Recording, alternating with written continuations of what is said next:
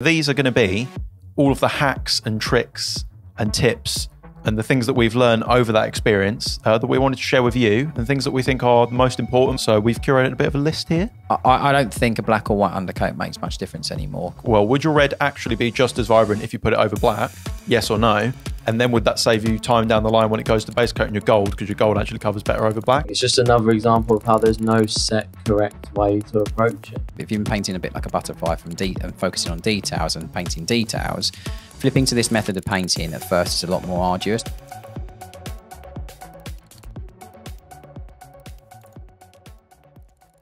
Did you all see the Warhammer Day reveals? Yeah, it did. Yeah. I was out for lunch with my parents. They took me and Rhea out for lunch, and my phone was buzzing like a bee's nest. Literally, I was just. He's done it. He's already done it. What? He's done it. Are you thinking of these? I should start a stopwatch. I should start a stopwatch for every episode. Just times to Jamesism. Genuinely, that was just. We'll start putting in the chapters on YouTube, like the timestamp every single Jamesism. Yeah. Anything tickle your fancy? Anything standing out to you? Well, the thing is, I didn't get to sit all because I was out for lunch, as I said. You've still not seen it now? Yeah, no, I have now. But at the time when it was obviously going, my phone was going nuts, and loads of people were talking about it. I had obviously a couple of groups that I'm in, and people were talking about it.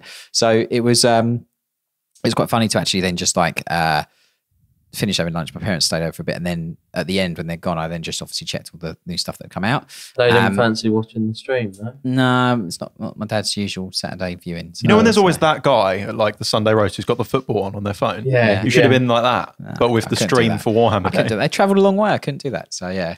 So it'd be disrespectful. I'm like both of those people. I should have two phones. I have my Warhammer on one, football on the other. You've got like multicam going. Yeah. No, yeah, but I thought it was good. Lots of really cool things. Well, where to start really? I think for me, the new the Necron, I can't remember the character's name now. Immotekh Stormlord. Immotekh was really, really cool. It's nice that it pays homage to the original model quite a lot, which I think is good. I think is that the Finecast one that's going out? It is, yeah. It's finally been replaced, which is great. So yeah, it's good that it nods really hard to that one, which I think is good. I think if something's not broken, don't fix it. I think just nodding to that original model and a lot of the vibe and pose. They could have gone a bit crazy and done something a bit different, but I think some certain models do need quite a lot of lean to the original one, if that makes sense. I think when you look at Necrons as like a range of models as well, they've had quite a few characters that are like new, bigger, new, bit more crazy models. Yeah, like crazier models. So like having just a fairly standard redo of Immotekh, I think it's probably needed because there's only so much. Like if I was doing the Necrons army and every character that come out was like like massive and all this extra stuff on it, I'd probably be a bit fuming. But I think it's cool. It's a bit more. It maybe looks a little bit like it has less of an impact than say when you see Seras for the first time. Yeah. What was the one with like one that had like loads of little pistols? The Necron. I can't remember what it's called now. But I know like ones like that, they're a bit beefier, a bit bigger. But still cool, I think. Admech, on the other hand, they've been doing a lot of experimenting by the looks of it. That is definitely missed a leg day. That was a talking point. That one. Yeah. It's really cool. I think the good thing, it looks like a Skitarii Ranger, but then they've got like, imagine going through a swamp and they just need like leg extensions to go through it or to look over a building or something. It looks like when you're at like a carnival and like you accidentally like catch the guy like putting the costume on. So he hasn't put his coat on yet. He hasn't put his like long trench coat to cover up his like his stilts. Like you've just caught someone at Covent Garden just packing down and they're just finishing their show for the day. Yeah, getting off of there. And you're like, oh, that's how he was floating. He's on a little, it goes through the cloak. Exactly. Yeah, it's really cool. Like it's totally different as a vibe and as a model. I quite dig it actually. It's fun, isn't it? I do like it a lot. I'm never going to knock something for being like a little bit different. Well, you know what I mean? It's cool to have something different. The thing is, it's quite hard. Like with Necrons, like as a range, like Admech, it's going to be mechanical, obviously. It's going to be a robot man with a red cloth. Exactly. On him. There's only so many of them you can do before you start putting stilts on them. Yeah. I mean, it's quite interesting because it's like the what are the dragoons, the walkers? It's like the the guy's gone down to the sort of like the carpool or the garage in the Admech base or whatever, and he's like, see, I could get him one of those today, or I could just have longer legs, like, you know. So yeah, it's really cool. Just a quick one. We wanted to remind you that you can get your own miniatures painted by the world-class team here at Siege Studios. We offer a variety of painting levels and services to meet your needs and budget. Whether you want a centerpiece character or an entire gaming army, we offer well above the industry standard of quality and experience. You can learn more about our services and get a quote now at siegestudios.co.uk. And just for you podcast listeners, you can get 5% off of your first commission using the code PAINT5. Back to the show. This is probably my favourite one. The Lord-Relictor. What a model. Yeah. Oh my God. Yeah. Yeah. Crazy model. It's just so cool. It's like it's just one of those models where you see and you go, oh yeah, this is what. It's ticking a lot of boxes, isn't it? It's dragon, dead man, armor, cool base. I mean, that's what I look for. It's like a wish list model, isn't it? You've seen my notes, because that's what my tick list whenever I look at a model. Dragon, dead man. What else was it? Cool base. Armor, cool base. Armor, cool base. Yeah. They're the 4 things I look for. So, and stilts. Yeah. He's not got any stilts. He's not got stilts. Well, he's kind of got. You could think of the rock on the base. It's a giant stilt. Yeah. Yeah. It's such a cool model. I can't wait to see it in person. Yeah. I do like the Stormcast, like dragon stuff. Yeah, Like a lot of it is really cool. Have you ever seen any of them in person? Because we've had a few through. I've never studio. really gauged how big that. Because looking at it, I bet that's one of those models that isn't as gargantuan as you. It's probably think. not as big as you think it is. Looking at that. Model. What's it on? Like an 80 mil base? Maybe. Oh, I don't think they say, but it's probably like an 80 or a 60. I do It might wish be they 60. would say that would help so much. I mean, they say when it goes up on a On GW's the website. store, Yeah. yeah, but just ahead of time. But Paint job's great as well. I love the high contrast to the armor to the dragon and the desaturated base. you can, because it's got like an infantry or like a character size model on top of it. You can kind of gauge The scale. Yeah. They done like a Lord-Relictor ages ago in one of their Mortal Realms magazine. It's like the same. I'm sure Same character isn't sort he of just, he's a model that's available individually on a clamp pack, isn't he? I'm sure. I have Probably. to admit, not that one. not that specific, but another Lord-Relictor. I'm sure I've they heard did. of Stormcast stuff, but I'm pretty Yeah, sure I'm a bit iffy on Lord-Relictor, it. we have some trouble sometimes when people are asking for it in quotes and things, because there was at least some time where that was the only way to get it. I think was through that magazine, and like you couldn't necessarily find it all the time. I'm sure there is one available in a clamp pack now, but Not if too sure. I'm wrong, then just chuck it in the comments. But I think you can. There are they're like Marines where they've got so many characters, obviously, in the HQ What do you section. mean a clamp pack? Well, just a single character pack. He means a blister pack. Blister pack. Oh yeah, but I suppose they're not blisters anymore. Are they? If you say blister pack, That's people why I know called what it. you mean, That's right? why I called it Yeah. a clamp pack.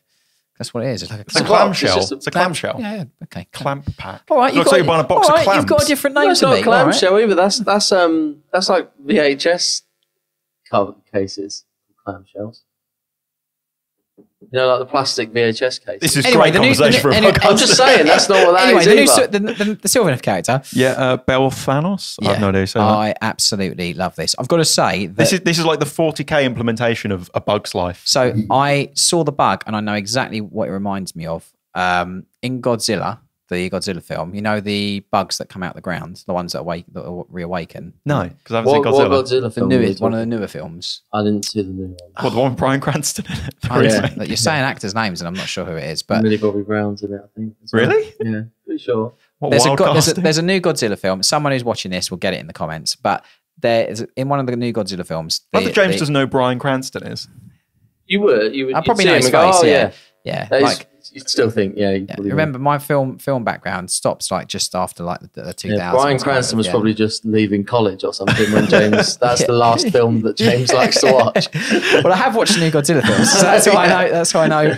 But the bug, in a weird segue, looks obviously it's not as bright as that in the film. It's like more of a greyish kind of color. But in the Godzilla films, there's the male giant bug. It looks a lot. It's very, very familiar. It looks very similar in my mind, just from the haunch kind of status with the elevated rear bit. I just like that it. I don't know the Sylvaneth range like extremely well, Same. but I like that it ties in with Lariel's beetle thing. Well, yeah, Quite but I mean that's way brighter. I mean, like obviously the Beetle's black and Alaria. I just mean in terms of the design. Yeah, but that's just the colour, isn't design. it? I mean, Yeah, I'm I'm not not talking talking about about the the colour. No, but it's like a flip. So like whereas the bug is dark on Alaria when she's the bright thing, the rider is Yeah, a it's bit like more the other way around. desaturated and the bug But I is just like meant more really- in the design cues of it. I like that it's kind of tying into that. So that just especially from with the legs and my only Yeah, experience with it is obviously like what we get through. And whenever we've done Sylvaneth stuff, I can't really remember seeing anything that had that kind of creature other than an Ariel. So I'm sure there is other stuff out there. Yeah, this one's got the Horn of Gondor. So there you go. I don't think it's the actual Horn of Gondor there, George. I think it's a spoof variant. For, I didn't even see he was doing that. I was too busy looking at the. It is that model is phenomenal. Like I say this all the time. As much as I love 40k, like Age of Sigmar models are the design on them is just incredible. Like the design team and have smashed it with it. They look so good. The real win of the hull reveals, in my humble opinion, is of course the new Striking Scorpions. I like them a lot. That's a reserved response, isn't it? I like them a lot. I've been waiting for Striking Scorpions for quite some time, and it's good to see more aspect warriors in plastic. I wish that there was a few more sort of like fast moving poses. It's a kill team though. No, I know that, but like Scorpions are a combat unit, and I just like with like Assault Intercessors and like a lot like if you think of the Howling Banshees, for example, Howling Banshees are the other close combat aspect. They're all moving very quickly. They look like they're charging. They look like they're in These combat. are though like way more dynamic than the new Guardians. I'm not disputing that at all. Like look, I don't want to. You got to take what I'm saying with a pinch of salt. Like I absolutely love them. I think they're phenomenal. I think the redesign of them looks great. I think everything. I just think for a combat unit personally, you want to see them running or charging or doing something that looks a bit more. Eldar are known for being athletic, known for being like like fast, if that makes sense. So like. I just would like to see a mix of leg poses, basically. I wonder what the like actual box when they come out eventually will be. You might have options, like you never know. Like I'm again, bear in mind that we're commenting on all these things based on solely the images that we've seen, and we've said it hundreds of times before. Like you see a 2D version of a model in a marketing shot or in a photo or whatever, or and then you see it in the flesh, and it's like totally different. Yeah, you see a 2D version of it. You talk about it on a podcast. Darren Latham comments on it and proves you wrong, and then you get it and you love it anyway. It's a classic cycle. The cape is still out of the way of the exhaust. So yeah. I just love how like crisp they are. Like it's exactly what I loved about the Guardians. The new refresh. Guardians, yeah. And the heavy metal paint job on these is like absolutely stellar. Yeah, they smashed it. I really like the bit of a mixed bag we had in response to should they be helmeted or not. But I really like the faces that they've got on these without the helmets. Like they look great. They look great bareheaded. Like half helmeted, half not. I'm sure. Do you actually get full face masks in any of the shots that they've put out? Because I can't remember if you do. Do you get full face masks on them at all? As in full helmets. Well, you've got like the unhelmeted no, I'm saying one. like full helmeted. Yeah, perfect. Yeah. I think the default is the full helmet, but. Yeah, like the X arc looks amazing. I think like it looks really good. Like even though it's both feet planted, like it still is a bit more dynamic. It still looks a bit more. It looks like he's challenging someone. It's one of those things though where I don't feel like they can win because it's like if you do that on all of them, then people start moaning about the tactical rock, and then like you know what I mean? You like, are right. No, and I feel like also I personally, but even with combat units, I feel like. They can look a little bit goofy in like running poses with no context.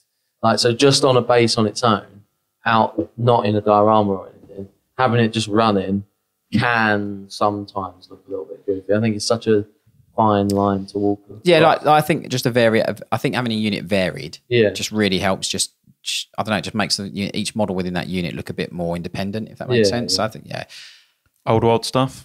We haven't got time to talk about this for 15 hours, but like every time I see new models come out for this, I'm getting more and more and more excited. Like it's so good. Yeah. Let's start with the piece de la resistance. Start with the oh my god. Like square bases are back. Yeah. They look good. They're back and they look good. They look good, I gotta say. They never stop looking good. I know, like, I'm just saying, they don't, you're not like looking at it and going, oh, I want my round bases. They look good to me. Yeah, I am so excited by this model. I think just purely for painting, I don't think I don't think I'll have time, let alone the desire to paint a full Old World army. But as an individual piece, that model is absolutely jaw-dropping. I know we spoke about like the retro stuff before, but I think it's quite clever with all of these, how like they look retro, but they're not. But they're not. Yeah. Do you know what I mean? Yeah. Well, I think some of the reveals are old models that they're bringing back. What, like the Pegasus Knights? Yeah, I'm pretty sure they are just old models. Is that the only one? Well, or were the rest of them all completely new? I had to double take when when I saw this when I caught up. So I'm sure they don't say either way, but I'm sure that's just old models. That looks like to me the old, and again, correct me if I'm wrong. From the paintwork, I would guess it is the old. It looks like old models, but new paint job potentially, or is it old models? They've just redone the bases on the old models potentially. I don't know. I think they're the old ones because if I zoom in, like the quality is like noticeably different.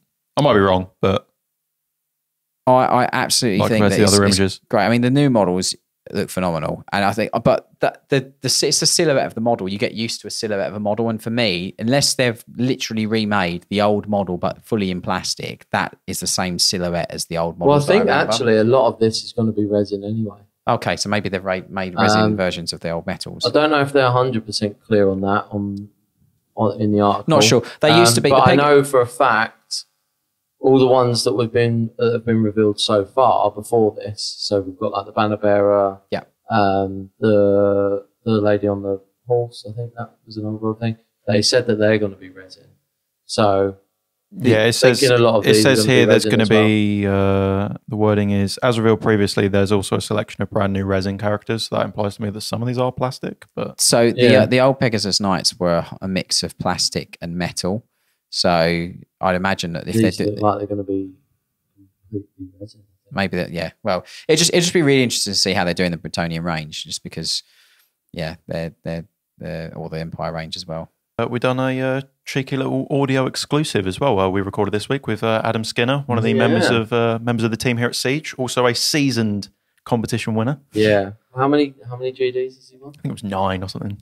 9 Golden Demons, casual. Yeah. I think he said on the episode as well, he won his second time going. Yeah. He went the first time, didn't win, went back the second time, won, and was like, oh yeah, okay, I can do this. Yeah, fair enough. Yeah. So that's a little, basically we had Adam come down, film an episode with us. Mm-hmm. And what we've done for this one as special is we're going to be releasing the audio only of this one on Spotify and Apple Podcasts or wherever you like to listen, Google, all of those platforms. If you go to the link in the description of this video, if you're watching on YouTube, you can subscribe or follow us over there. And on Monday morning, that'll be Monday the 23rd of October, that'll be going live in the morning for you to listen to over there. Yeah, and you still get a normal one of these episodes next Friday as well. Yeah, little bonus episode for you. Not interrupting that at all. So if you want to leave a little review while you're over there, a little rating, that'd be nice. This is a way of saying thanks. Thanks for the extra episode. Should we do the viewers' comments? Let's do it. Yes. Chunky078 says, to your point of Ultramarine successors that look like other first founding chapters, when I take my Scythes of the Emperor to a tournament, I get the comment a lot of, oh, Imperial Fist Ultramarines, just because they are yellow. Oh, true. Yeah, I guess yellow and black, can't they? Yeah. So I guess they kind of similar to what I was saying about Paul's. It's like we said about how the factors looking like Dark Angel's successor. To be fair, I'd never looked at the size of the Emperor and gone, oh, they must be Imperial Fist. Well, they're more black than yellow. So typically, they have more black on them typically than yellow. So it kind of depends, like 50-50, I think. But to be honest, I couldn't look at their scheme and go, that's an Imperial Fist, because it's not. I think it's that thing of what they're getting at is like people have these connotations of like there's only so many like main colours, right? Yeah. And because you've got all of that in the first founding chapters, whatever you have is people just link back to the originals. Like anything you see that's red is like, oh, it's just a variant of a Blood Angel. Yeah, yeah. Anything you see that's green is like, oh, it's a variant of a Dark Angel. Yeah, potentially. So yeah. Yeah. 8203 says, we do a lot of scale model stuff and we use a dehydrator to dry the paint fast. Never thought of that. It's a good idea. It's a fun little hobby hack, I thought. Yeah. Yeah. Should save that to the end of the episode. Well, we've got credit for it. But I should have done that. I found that interesting actually, because I was thinking like my initial off the bat response was like, surely that will like mangle the model up. Like in my head, it was like a heating thing, but it's not. It obviously just dries them with air, right? Takes the moisture out of it. Yeah. It's crazy to me how different the world of like just regular scale modeling. There's no overlap. It's wild. It's so weird. For two things that are so similar, there's so much difference between like the world of scale modeling and the world of like painting water. Do you find it funny as well that like we almost both pretend each other don't exist? Yeah, no one I know does both either. Like no one I know, it's like, oh yeah, I'll jump onto. There'll be the odd product that like bleeds into both, but generally doesn't speaking, Adam? I think Adam might. Adam does. Adam does. And also like, it's not specifically scale modeling, but Airfix kits kind of are. That's scale model. I would kind of put that in with that. Like when I say scale model, I'm talking where you go right to the nth degree and make it look real as a. Does that make sense? So it looks all properly weathered. All that. I'm talking like just sticking the wings. Yeah, but Airfix can be like that as well. Airfix is just like a accessible version of it. Yeah. I think Airfix is kind of like is the gateway into scale modeling. I suppose. I came from that when I was a kid. Yeah. I used to do loads of model kits when I was younger, like model cars and that. Mm-hmm. Zedric says, this is in regards to the Blood Angel thing that we've done a few weeks ago. Okay. Where we tasked James with painting an Ultramarine and you painted the Blood Angel. Yeah. He says, James understood the assignment perfectly. Thank you. He just chose to ignore it. Correct. Yeah, I think that is the correct answer. Again, I'll say it one more time. It's tactful painting. I saw someone on TikTok said in the comments of that clip, they said the only way this could look more like a Blood Angel was if Sanguinius was stood next to him holding his hand. I mean, that's fair to be. That's fair. Yeah. Stoogie says, I've put...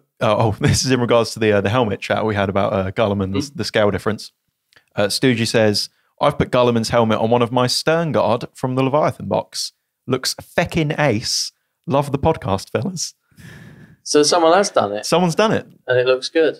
Send us pics. I need to see it. We'd like to see photos of that. Yeah. Tag us on Instagram on that one. That looks. In my head, I'm thinking of it, and I know what I'm thinking of is way worse than what it actually is, and it looks like a bobblehead in my head.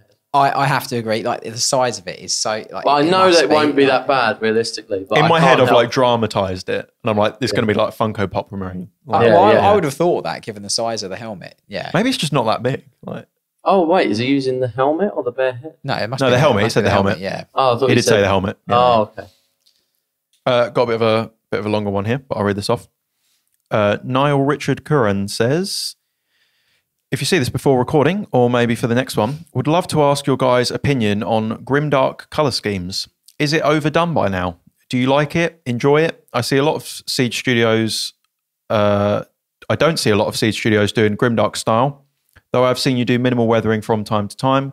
Personally, I think a little scuff, especially on boots or guns and vehicles in particular, is great, but some people are basically dipping their models in weathering grease and calling it grimdark to cover up for crappy paint jobs. That being said, Trovarion is a legend and his style is insane, so where is the balance for you? Thank you. First thing is that as a studio, the style is box art style, so that's probably why you see a lot of the stuff that we do in that way, because that is the style that we paint as a studio. Having said that, we have plenty of projects that have requests for weathering on them.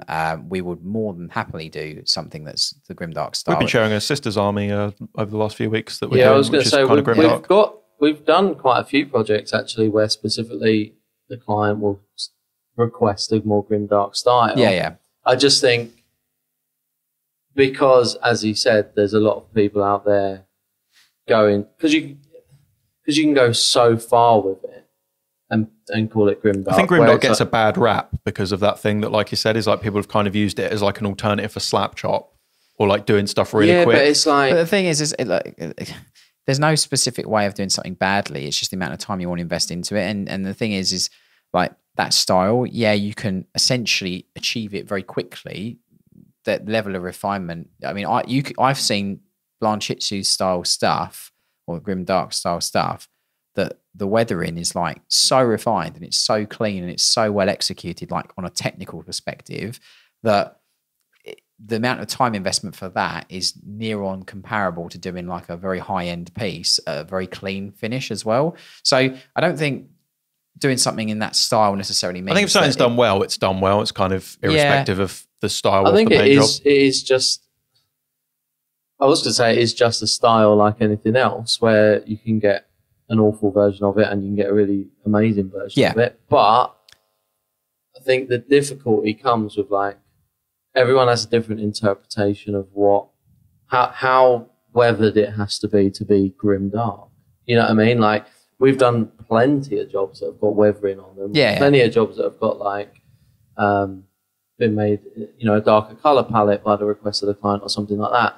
But this person or anyone else might look at them and not necessarily look at it and go, "Oh, that's a grim dark model," because it's still fully edge highlighted and it's still fully done in the box art style. So I just think it's like there's just so many different ways to do it. I don't know that grimdark like needs to be like heavily weathered and battered to fit that narrative either. But that's what I mean. But I think that's what people that's what people will look at and say, "Oh, it's grimdark." That's the signifier. But I think if but you can do it without that. It's dark color palette and. I think before like the hype around grimdark, like on YouTube, which is where a lot of it's come from. I think if you went back like just a few years and you showed someone like the new box art Sons of Horus Marines from the Age of Darkness box, I think people would have called that like grimdark. I don't. But because when you look at Blanche's old, not the second ed one, but like the Epic cover, for example, they've got on the wall, or if you look at any of the older stuff, it's quite, when they say grimdark, it's still quite like dirty and detritus, and like you've got like it does go. I'm saying that can be done in a clean way, but because think it's been taken to the extreme now, I think when you say grimdark, you instantly think of something that's been absolutely tattered to shreds. Well, as that's what I'm saying, like that artwork, like it's all the red, the yellows, the greens, they're all really saturated and high end, like bright colours, but it's still got a cleanliness to it as well. So like again, that's what I'm saying. It's that refinement of the weathering, the damage, the streaks, the damp, all those kind of things. That is the refinement of it. There is also examples of where people are doing like it's like caked in dirt and everything, and they can get a good result out of it. Yeah, 100%. Like it can look good. It can look good. So it's like it's yes. Well, that's I like think everyone's Slapshot. got different. It's That's the exact same conversation. There's nothing wrong with it. It's just the way you want to execute it, and you can do it really well. Yeah, I think we get asked for weathering every now and then, but it's quite rare that we get asked for like specifically grimdark or something like that. But it does happen. Yeah. It does happen. If you're enjoying this episode of Paint Perspective, I just wanted to ask that you do us a huge favour by leaving a rating and review on whatever platform you're using, and also choosing to follow and subscribe. It'd really help us out, and it helps us deliver these episodes to you for free every week. Now back to the show. So we've obviously painted a lot of projects over the course of the 10 years of Siege been going, both individually and as a collective. Obviously, all of us in the artist chat share tips and whatnot. Can't speak for you, James, but I've easily painted well over 1,000 models in my short painting career. So these are going to be all of the hacks and tricks and tips and the things that we've learned over that experience that we wanted to share with you, and things that we think are the most important, both in terms of mindset, general application to a model, and some specific little tricks for being efficient, either as, you know, batch painting an army or maybe working on a character. We're going to have tips for both of those. So we've curated a bit of a list here, and we're going to go through. I'm going to kind of proxy the listener in this chat. So I'm going to do my best, if you're listening to this or watching this, to... If you have a question that you want answering and you're screaming at your TV, I'm going to try my best to pick up on that. Okay. First one, James, I'll let you shoot this one because this is yours. Painting by order of majority colour. Yeah, so like I think for efficiency and for consistency, one of the things, especially when you're approaching a batch of models, let's say 5 or 10, one thing that I've noticed from a lot of classes and from feedback from talking to people who come in our classes and questions that we get asked about efficiency and how do we produce armies, you know, in such a consistent fashion, you know, even right down to the little nuances like grenades all being painted the same, buttons being painted the same, all those kind of things. A lot of painters like paint in a method by butterflying a little bit when it comes to color choice. So obviously build and clean the model and do all the things you normally do to get to the painting stage. Base coat the model with the main armor color or the main majority color. That the thing is, so poster boys as an example, ultramarines, paint them blue. Yeah, okay. Following that or not, as we experimented with last week. Yeah, or not. Yeah, or paint them red. But the once you have the majority color on, it's at that point where what we try and do, and obviously what we do sort of train and all those kind of things, is like working in a majority color in descending order. So what that means, if we take like ultramarines as an example, you know, let's take, using this white dwarf, let's take this classic second ed color scheme. So you've got obviously the blue of the armor, that you then pick the next majority color that the models require. Do you mean in terms of like whatever there's most like surface area of? So a lot of painters will paint by the physical detail that's on the model. And what that breeds is a butterfly effect of looking at the detail, registering what color it is, picking the color from your paint, putting it on the palette, applying the paint to that region, then selecting the next bit of detail. The color will inevitably be different unless you are doing what I'm going to suggest you do. And then so on and so forth. And what happens is you're changing colors and wasting and hemorrhaging time changing the color over and over and over and going back to previous colors because you've then seen a detail that needs the color that you applied to the model 2 or 3 stages before. So one of the things to really that this method actually eradicates is the hemorrhaging of time and being way more efficient with not only the application, but also the time you're investing into the models. So by picking the next majority color after the base color. So let's take, again, these ultramarines. So if you're painting OG second edition, you're going to go, I'd say it's probably yellow because you've got the Aquillas, you've got the trims. That I would, or if it's gold, obviously, if you're painting modern ultramarines, then you would get the gold and you would apply the gold everywhere if that is the greatest next majority color. That sometimes, on most models, that will verge between a select color or black. Black tends to always, if you're doing my favorite chapter, obviously it's always black because there's loads of black on the red. But always pick the next majority color, and then once you complete it, select the next majority color in a descending amount that it's needed. So for example, going back to these, I would then say it'd probably be like the red for the gun cases, the lenses, etc., etc. So by descending color majority, and as you pick up the next paint, the next paint, the next paint, and you focus on the color as opposed to the physical detail, what that does for you is it just means that you're only focusing on one action and one color through the set of models. And it's something that we call a color set. So it's a descending color majority color set. So you work through the set of models in that color. And once you get to the end of the color set of those 5 models, 10 models, 30, 80, whatever it is you fancy tackling, like that color gets out your life and you don't have to worry about it again or pick it up again. The only time that you ever do is potentially at the end of a set, you do a quick check through the models and just touch any bits in or cut in any bits in that you need to. And then once you've done that quality check, you then remove that color and it goes to the side, and then you pick the next majority color.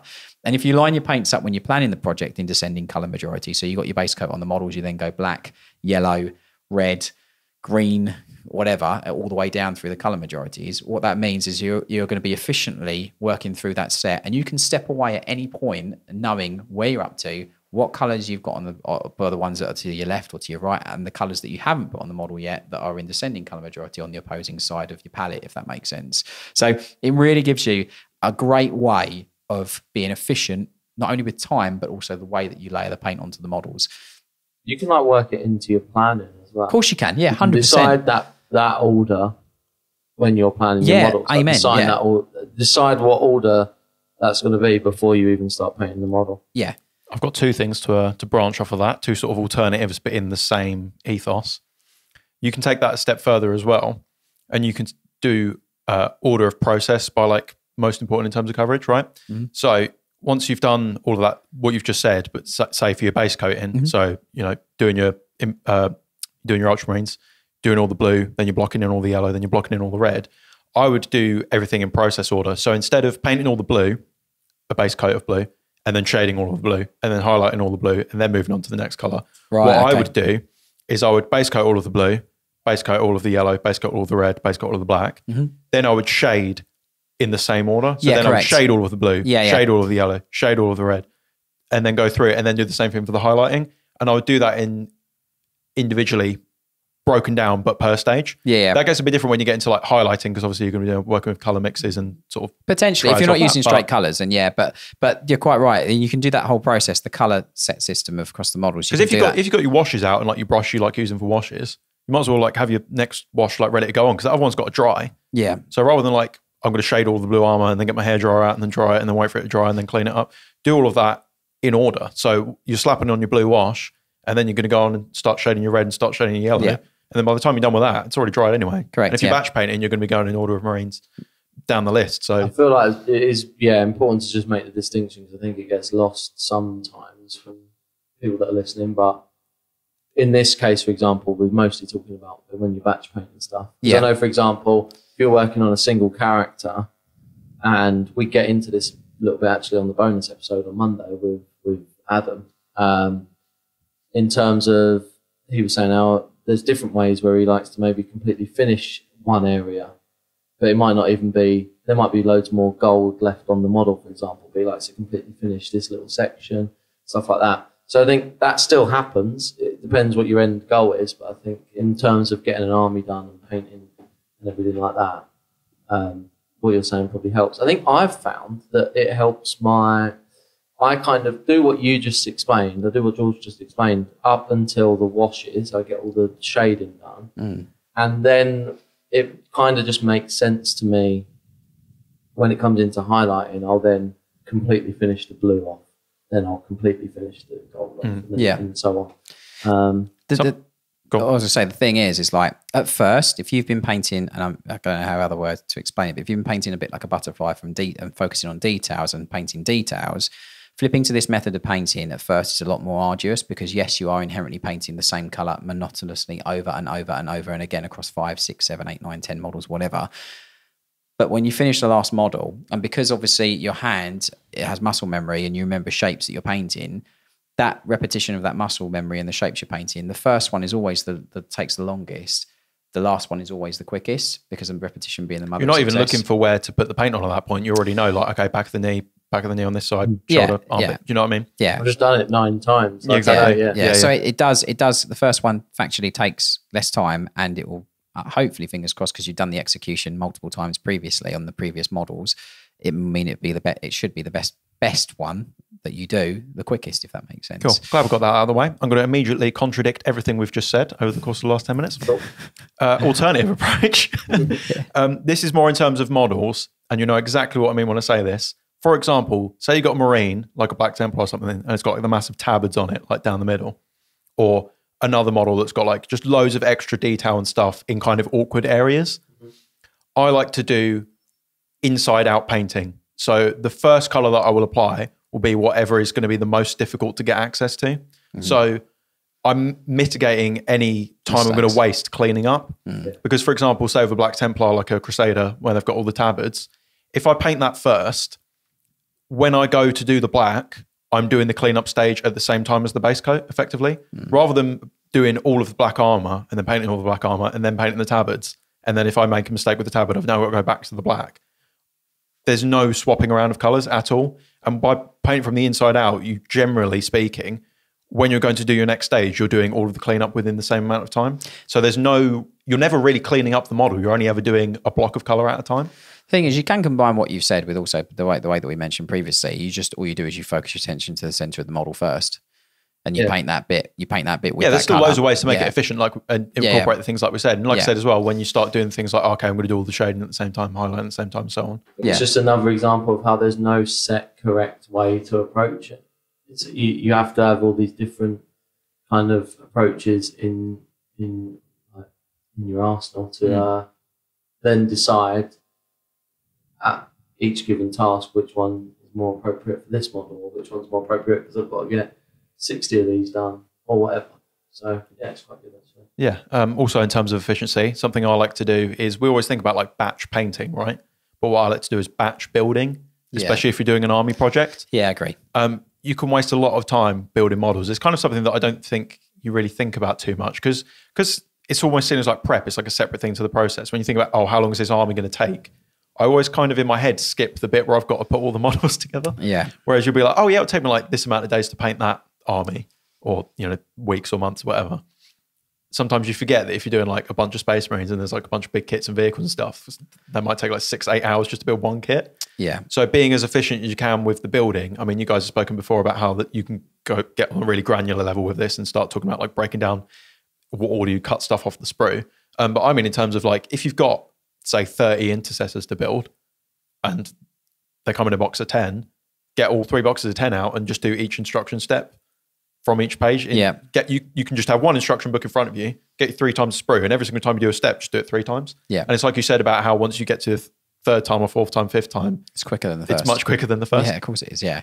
Yeah. I mean, 100%. But I would just tack onto that. Like, I think that if you're in building mindset and you're building and cleaning, if you're doing a full army, build the whole army. I know it's a lot more arduous, but you can just get some storage boxes from TK Maxx, and what you can do is shout out OG listeners is you can then have the army fully made, so that you haven't got to go back and go, oh, I've got to go and build that now. I've got to go and build that. If it's all built and it's all ready to go and you've done all the magnetizing, you've done all the things that you want to do to it, it's like on that tick list of from buying the models to playing your first game with them fully painted, it's that whole entire section ticked off. I haven't got to worry about any of that ever again now. It's done, you know. Whereas what tends to happen is you'll buy your army, you'll buy all the miniatures. They'll go on your pile of grey shame or on your cupboard or shelf or wherever they go. You'll build the first lot, paint the first lot, realize obviously now you've got to go back and do that whole entire process again on that next model. Whereas if all of them are built, you think, oh well, okay, I've just got to undercoat them all. So you undercoat them all. Now I've got to just prime them all. Now I just prime them all. And the return part of the process is always closer to the finish point, if that makes sense. Whereas what a lot of people tend to do is they'll just buy the army, make one set of models from the army. They'll go through the whole entire process doing the action across those 10 models, and then they'll have another 70 models that they've got to essentially start from scratch on again.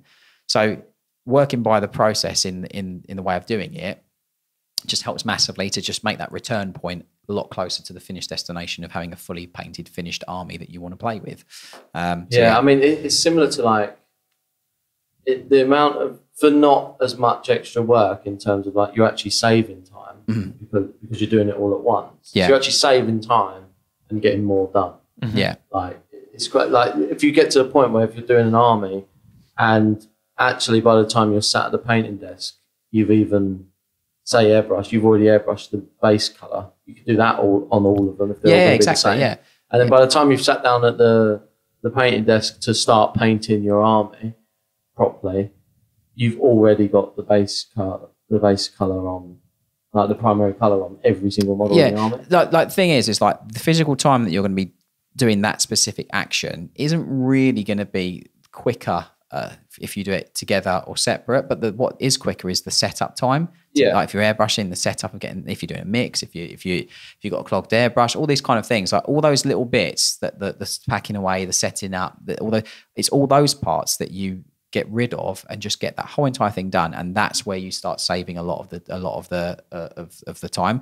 Jumping quickly back to the color set system, it's opening the pot, putting the pot on the paint on the palette, diluting it a little bit. This is why you use dropper bottles, mate. I knew you were going to throw that in. But irrespective, you've still got to select that color, put it on the palette, make sure. We've done it before. Where we've talked about it when you did the Blood Angels Heresy Army. Yeah, and you just got. That's the way that you did that, right? Yeah. You built it all. I mean, it was you and Ed, but you built it all and then based it all, undercoated it all, primed it all, and then sprayed it all. You had your big ketchup bottle of blood red. Yeah. So like by the time you've saved time because you're not having to set up all that time, and you're further along when you start. Like if me and Ed had like done that project, as we had like 4 weeks to do it. So if we had done that project, basically taking a mod unit, building it, cleaning it, putting basic material on, undercoating it, priming it main color, blocking it. If we'd have done that individually, unit per unit that's in that box, You'd still be painting. I'd still be painting it. Yeah, like so. It's just it does save you a metric ton of time. Well, speaking of saving time, one of the like big mistakes that I made early on was I got my airbrush. And like any new tool that you get, I wanted to use it for like everything. Mm-hmm. And because the airbrush is so useful, you can easily do that, right? Like you can kind of overuse it. Yep. And I didn't realize how much time I was wasting faffing around, like changing color pots, cleaning the airbrush out. And because I was like base coating I would want to like base coat every single model and like prime every single model with the airbrush. So instead of like 30 Marines to paint, I'd use the airbrush to prime every single one, which takes ages. And then I'd be like cleaning the airbrush out and then, right, okay, I'm going to put my base coat color in. So I was doing like Blood Angels. I put all my red in there and then I'd airbrush every single one. And it would take ages. Yeah. And then at a certain point I realized like, hang on a minute, let's go back to basics here. You can just buy a can of red primer. And like, yes, it's more expensive and it kind of in part does defeat the point of like, well, you might want to use an airbrush for certain things. Yeah. The efficiency of just putting 30 Marines on a box and just spraying them, I mean, it's unbeatable. Yeah, it is. Yeah. I'll say this, like a lot of people swear by surface primer. I don't really personally rate it very highly. Surface primer is the airbrush. The airbrush one, yeah. Like I get you use an airbrush, so you use a surface primer to do it. But the thing is like I found surface primer personally that it on metal and on resin, it doesn't give a strong enough foundation for base coat to go on typically. Like resin, obviously. I mean, that's something we've spoken about before, obviously. But even if it did have just as good of a result, like just the time thing is enough for me. Yeah, no, you're right. 100%. Not want to consider it anymore. There's a reason why Chaos Black spray can is one of the longest standing products that Games Workshop have had. Yeah, I think it's older than some of the elder models in the range. Yeah, okay. Like it's because it is such a good product, and it does the one thing or two things. It covers really well, and it saves you a lot of time as well. So like, if it's not broken, don't fix it. Like it's a brilliant product that does a job that there's no other product in there in the market. I talk about spray cans in general. Like for that, if you need, like if you're doing Dark Angels, they used to be. I think it used to be Caliban Green spray can. If Avalon Sunset used to be a spray can, but any of the 12 cans that GW have in circulation, like they will save you, or even Colourforge or like any of these other companies that make spray cans, like it will save you so much time and get you again ticking off that part of the sheet from start to completion a lot quicker. I mean, that being said, like I love my airbrush and I still use it a ton. Oh yeah, 100%. I just like it to stay in its lane a bit more now. Yeah, and use it for the things that a rattle can can't. The problem for me with a rattle can in terms of doing it with a colour is the matching it when tidying up mistakes and stuff. But even if you was gonna, I guess that kind of depends on the colour that you're doing. But even if you was going to do it as just a priming stage like that, and you were going to still airbrush your base color, so that you could touch it up, whatever, you're still eliminating like 50% of the time. Oh right? yeah, 100%. Yeah. So another thing that like I really, really sort of like have dabbled with quite a lot over the last couple of years. It's stuff that I've taught on classes and things. I don't know why dabbled made me laugh. Sorry. It's okay. It's fine. It wasn't even when James is dabbled. It's not even the James's. It's just funny. I've dabbled. I've dabbled in the old Warhammers. Yeah. So been around. Like with regards to sort of like the sort of Zenithal highlighting and Zenithal sort of airbrush approach, which is something that we get asked about all the time and something that people on a class always sort of like want to understand and things like that. Thing with Zenithal, and I just want to say this, there's nothing against it at all whatsoever or the way that it executes. Sketching white or a grey, white and a grey, or a white and increasing intensities based on the volume and the locale and the height or where light interacts with the model is a skill that you should develop and you should be able to be good at doing. The thing is that if you don't do it, if you're unhappy with what you've done, once you've sketched over the colour filter layer over the top, sometimes it's quite hard to either get it looking correct because you can't really change that underneath kind of like layer that you've put on with the Zenithal. So one thing that we sort of like train and sort of like we go into detail is something called VCM, which stands for volumetric color modulation. Now what that is essentially taking a triad of a branch of color, so a really dark blue, red, green, a mid-tone blue, red, green, or whatever color you use or armor color you're doing, and a very, very bright light version of that inherent color branch, so red, blue, green, whatever, blah, blah. With light hitting an object, your shadows, unless you're in a cave with a torch above your head or it's nighttime and there's a light above you, your shadows on the underneath and undersides aren't black. They're not, okay? As in like that's, unless you're in that situation where you're in a cave or it's nighttime and you've got a fire or light above you, that's the only time when that would be the case. In natural ambient lighting, all your shadows are inherently a slightly darker hue or darker shade of the inherent color of the object or what it is. So what VCM is it's you're modulating the color based on the volume and where light is hitting it. That's essentially what it is. So what you do is you paint the whole model in the shadow color, which would be a dark blue if we're doing ultramarines, going back to the White Dwarf. We'd then get a mid-tone and we'd approach it from in between a 45 and a 90 degree angle and then sketch that onto the volumes in a way so that it transitions nicely. And then obviously we do the same with the light color, focusing on the volumes, obviously just modulating that color to blend nicely into the mid-tone, okay?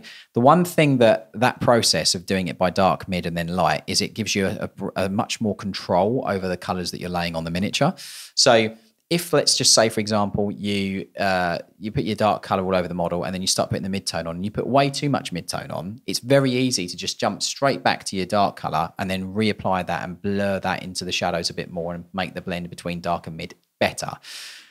Same with obviously going from your mid to your light. You put your light on, you put way too much light on and kill the mid-tone and kill the shadow. You can then go back in and sketch in quite nicely because you've got those three colors that you're working in that triad of colors, and you're incrementally adding that color or that hue of the color to the model.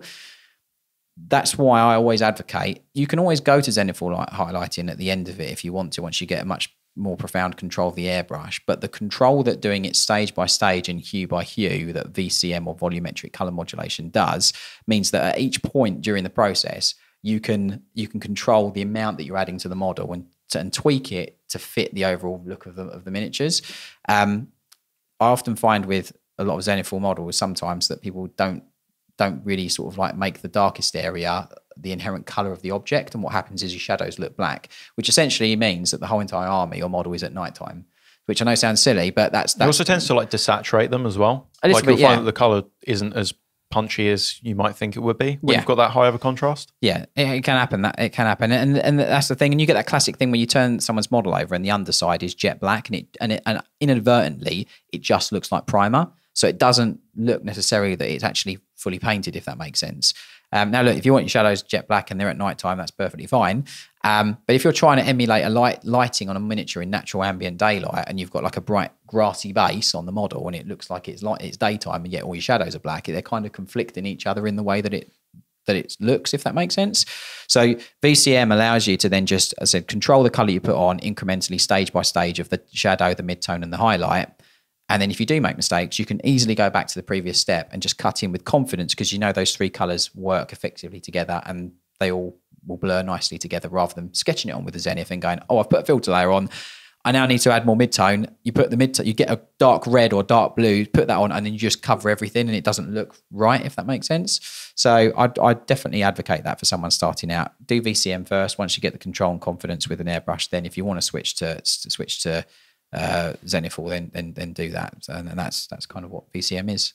One thing I kind of wanted to bleed on top of that, if you're doing a scheme in a more traditional sense, say you're not going to do the color modulation, you're just going to do a more box art style, whatever. Mm-hmm. The importance of primer color choice, because obviously the go-to is black, which people have understandably questions about, but picking a color that's going to save you time, like down the road, and going to cover better, is really, really important. I think people just do, I'm guilty of this as well, is like, you can just slip into your default of like, oh, I'm just going to do black, or I'm just going to do, McCrag blue spray or whatever. I think that playing around with like experimenting in what colors are going to cover better over certain other colors, and trying to save yourself as much time as possible. If you realize that, a color that you really, really like to use and it's going to be a majority color for your scheme, like maybe you've been doing it over black this whole time, but you've never really thought about like, why am I doing it over black? Like, have I ever tried doing it over grey? How does that impact the color? Does it look better? Does it look exactly the same, but it takes me 30% less time? Yeah. Or does it take the same amount of time, but actually, it looks better and the color's a lot vibrant? It kind of depends what you're going for. I don't think a black or white undercoat makes much difference anymore, to be fair. Like in some situations, if you're going for a very saturated color, then obviously white is going to help boost that color massively. But because now, unlike back in the day, and I'm going to shoot myself for knocking old paints, but back in the day, it was a lot harder to put like yellows over blacks and like whites over blacks and things like that. But like, even with the new, and I've done it personally, like I undercoated a model black and then got the new White Scar Games Workshop can.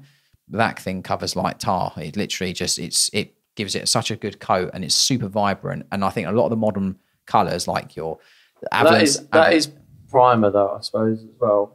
Yeah. If you took it out of a can. Yeah, but I would even say that like it's just going to be thicker though. Yeah, it is. It is. But I'd say like things like, for example, like some of the Vallejo Air White, like that covers very, very well over black. Like cold white, model colour, you dilute that down. It's got loads of pigment in it because it's a model colour paint. That covers really well. I'm talking over like black. as well, like further down into your painting process of like just going in with your brush. Yeah. Like if you're going to be doing, say, Blood Angels and they've got loads of gold trim on them, it's like, well, does the gold paint that you like to use cover better over black or white? Because I bet that the red covers pretty well over both. So if you've been priming your models white because you wanted like a really nice vibrant red, it's like, well, would your red actually be just as vibrant if you put it over black? Yes or no?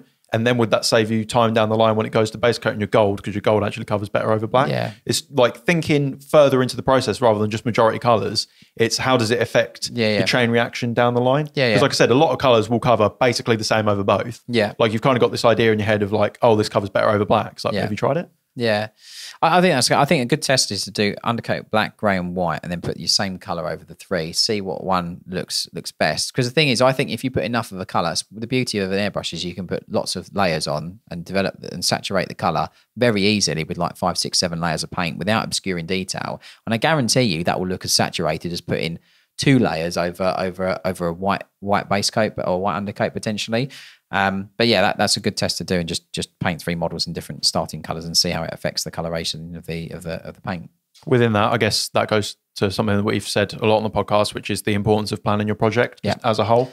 That goes for incorporating all of these steps, like taking 5 minutes to sit down and come up with a list of roughly how you're going to do things. And we don't stick to it, like, it's not like your Bible list that you've got to really nail down, but like having an idea of what order you're going to do things and how you're going to approach it. I say 100,000,000 times, like that having a painting journal and planning a project, having a swatch bit at the back of the book where you do swatches of all your paints so you can pick colors and things like that. Like that is hugely helpful, like for planning. Do you know what I've done? What? I've done this week. I forgot to mention it. I bought a painting journal. Well done. Yeah. Went to the range, spent a whole £3.50 on a.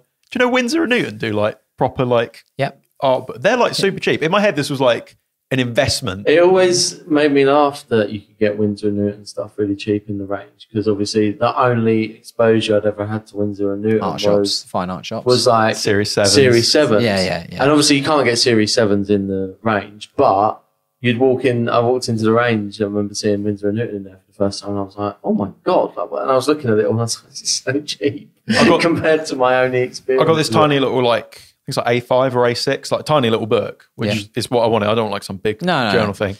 But for an upcoming project, which I will not spoil, I wanted to practice a bit more like 2D painting, I'll say, without trying to ruin anything. And I realized that I had nothing to practice on. I was like, I'm not going to get a bunch of printer paper and just go after that. But it's also like a lot of paper, like people will just buy like a pad from like Sainsbury's or like WH Smith's or whatever. The paper has got a bit of a satiny kind of finish, and your acrylic paint will bond to it, but then once it dries, it will peel off. You need a proper acrylic journal or painting journal. Artist paper. Yeah, artist paper, so that the paint does adhere to it and stay adhered to it. It's going to desaturate a little bit, which is normal with paint as it dries anyway. But it's going to stay on that page consistently for you as well, which is one of the advantages of spending a bit more and actually getting a proper painting book or workbook. Yeah, I mean, one thing we've spoken as well on an episode a couple of weeks back was the importance of taking breaks. But I don't mean in the grand scheme of like, oh, you should take like a week off to let your mind rest. I mean in terms of like... Although you should. You should. But if you're going to be say you spend like a weekend painting, it's very easy to lose track of time. And I'm very guilty of this, of like, I'll be painting for like 4, 5, 6 hours in a row, and you'll neglect to eat or give your back a rest or stretch your legs or go outside and just say so. That sounds silly, but say like I've been there as well, where like I had a model I really liked or a project that I really struggled to put down or whatever, and you invest tens of hours into it or ages into it or whatever, or even on commission side, like you're doing a project and you've got to get X done by a certain time or a certain point, whatever, like that setting a timer and going, right, okay, I'm going to do a 2-hour session and then when that alarm goes off, I'm going to have like a 5-10 minute break. They're really important. They're really, really important. And if you forget about that and don't give yourself that, the whole thing becomes a lot harder and a lot worse for you. Yeah. One thing I wanted to say to like finish off this list, just to round this topic out, is the thing that I've realized probably is most important over the course of all of my painting has been the thing that really sets aside like a super well painted model from something that's, okay or mediocre or trying to push yourself, is I always used to think about it in this grand scheme of like massive techniques, or like I'm going to do like the blending like this, or I'm going to go for like this style, like we said about like grimdark earlier, or I'm going to go for like NMM, what have you. I think the real jumps happen in the very, very small things. And it's one of those processes, I think painting miniatures is one of those things where the more tiny things you do that are the corners that people generally tend to cut because they don't seem noticeable, like they really make any sort of an impact. When you do 20 or 30 of those things on a model, they really add up. Of course they do. There's something that like when you look at the model, it doesn't like jump out and glance at you and it's not like super apparent that you've done it. But when you compare it to another model, it's when you notice those things. Yeah. Little things like painting 2 or 3 catch lights on a gem to make it look more reflective, or they've got this leather pouch on them and there's actually a bunch of buttons on there. It's like, have you picked out and highlighted those buttons with metal? What color metal would they be? Yeah. Have you like highlighted the rivet? Is the rivet catching the light, or is this one in shadow? Loads of little things. Or like you're going to do 2 or 3 stages of edge highlighting, but have you done like a tiny little dot in the corner? It's just a little reflection. It's tiny little things which take basically no time, but because they take no time and they don't really seem like that impactful, they tend to be glossed over. But that's when you're looking at it at a very granular level about the individual little minute thing that you're doing. It's when you then, again, look at it again overall as a whole, that all those things, like you said, do add up and they make the model what leagues better than one that all those little incremental little things have been missed out on. So yeah. Should we do a question of the week? Yeah, question of the week. Harry Bells 2315 says, any tips for getting metallic flakes out of your brush? I spam the water pot with non-flaky water like I'm trying to whip cream. Run the brush over a sponge and gently push the bristles onto a piece of kitchen roll with my fingernail. But there's always a tiny little bit left in there, and sure enough, it pops out when I'm trying to paint someone's eyeballs. Maddening. Much obliged, gents. Yeah, metallic flakes. This has got to be a James answer, I think. I feel like you've... Do you know what's immediately popped out at me is I spam the water pot. That concerns me. I know this is like in jest, obviously, but brush care. Like, look after your brushes, man. Yeah, just hitting the bottom of it with the bristles. Yeah. And just smashing it on the bottom of the water pot. That's the best way to get the flakes out, I would say. James, you've... Just absolutely batter your brush. James, you've been around a paintbrush. I've never known anybody to attempt whipping cream while trying to clean a brush. But yeah, no. First things first, I use 3 water pots when I paint. So I use one for normal acrylics, one for metallics, and then I've got a clean pot, basically. So I will do all my metallics and rinse the brushes in the metallic pot. And then I'll use the clean pot as like a second thing. I'll get as much off as I can with the first one. Through mixing, you're inevitably they're all gonna get dirty eventually, but it just helps. Contamination. It just helps to basically just give an extra clean for the brushes. But yeah, brush care is really important. And I'd say, like, a lot of people think that like brushes are just these things that you can consistently keep using without any kind of like TLC, and they're just going to keep performing consistently over the duration of their life. And that's not the case. Like, I'd say if you hit the brushes hard for like a week, or if you're painting every night, like for a week, in a typical average week, if you're doing that, like one evening should be, I'm going to clean my brushes for half an hour or for an hour or whatever, because what happens is, specifically with metallics, is, again, slightly biased obviously because I've developed and built a brush company and brush range, but like the hairs that are in the brush head, like metallic pigment will sort of like dry midway through the hair on a brush.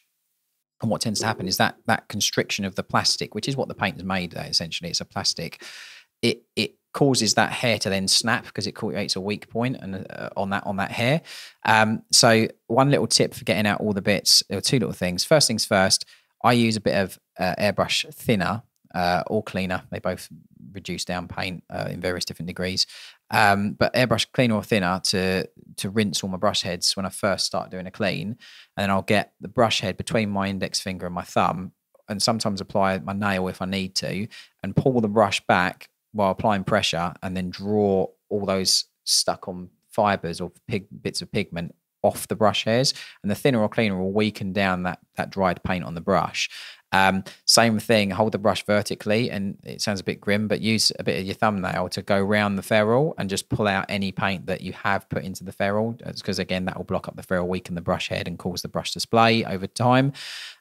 Once you've done that, the cleaning with the airbrush thinner or cleaner, that kind of like sucks. It sounds really silly, but even though it's a liquid, the thinner or the cleaner, it does create a bit of a dryness in the brush head.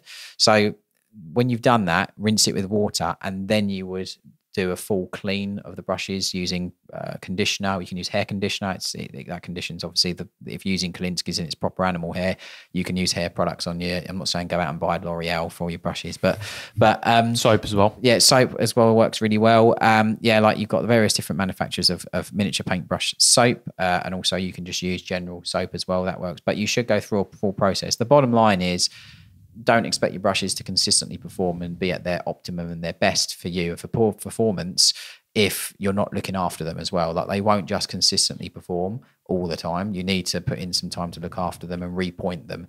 And most importantly, when your brushes are wet and you don't store them vertically, because water will recede into the ferrule, it will mat the constricted hair in the brush head, which then causes your brush heads to splay. Wet them, rinse them off, clean them, dry them, get them to a nice, pull them to a nice point, and then leave them horizontally flat on a table. That means that the water can't permeate or recede into the ferrule. It doesn't cause problems with brush splaying, and the brush will stiffen and go hard as the water evaporates from the brush head.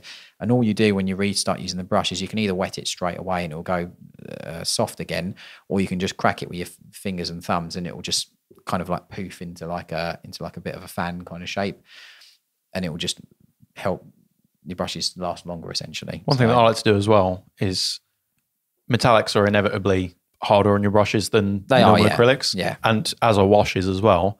I have not like junky like acrylic brushes, but I have brushes that are like dedicated to a certain task. Yeah. Just to try and keep as much life in my like really, really fine brushes as possible. Yeah. So I've got like nice Kolinsky brushes that I still look after and do everything that you said, and they do last if you do that. But I've got like a dedicated like metallics brush. Yeah. Because then one, to like alleviate any cross-contamination, because you are going to be harder on them. But also one thing that I found is really important when you're working with acrylics, when you're working with metallics specifically, is rinse your brush way more often than if you was doing. Like, I don't mean wait until your brush is like starting to dry out, oh, I'm going to clean it off like you normally would. Like actively, like, it's been about 20 seconds, I should probably rinse this now. Like, regardless of how wet the brush still is, or if it feels like it's still going. They are a lot more harsh on brushes, especially if you're using synthetics, then it's not so much of an issue because, number one, the cost of a synthetics is less, and because of the nature of the fiber in the brush head, it will last a bit longer. It's actual physical real hair, so obviously Kolinsky's that it tends to have a bit of a negative relationship with. So washing it more. Using a dedicated brush of metallics is something that's actually quite good. That's a really good little tip. Normally to close out, we do a hobby hack, but I feel like we've just listed off a few with the question of the week. And then the question of the week ended up being one as well. There you go. So if you want your hobby hack, remember to stay tuned on Monday for an episode with Adam. Yeah. Thank you guys so much for listening to Paid Perspective. Please do leave your comments below if you want us to answer any of your questions for next week's episode. Like I said, please head over to Spotify or Apple Podcasts, Google Podcasts, any of those platforms on Monday to catch the episode with Adam. And we thank you very much. We will see you next week.